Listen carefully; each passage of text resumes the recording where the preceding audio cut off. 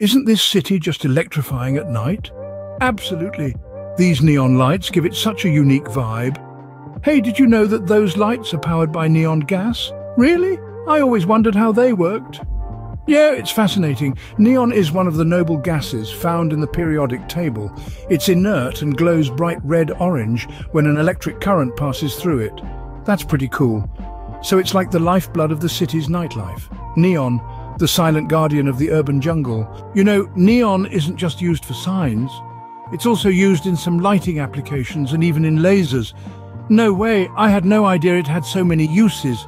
It's amazing how something so simple can have such a big impact on our world. Look at that. Café Lumière in bold, glowing letters. It's like something out of a movie. Neon signs have this nostalgic charm, don't they? They remind me of old movies and retro diners. They do have a timeless quality to them.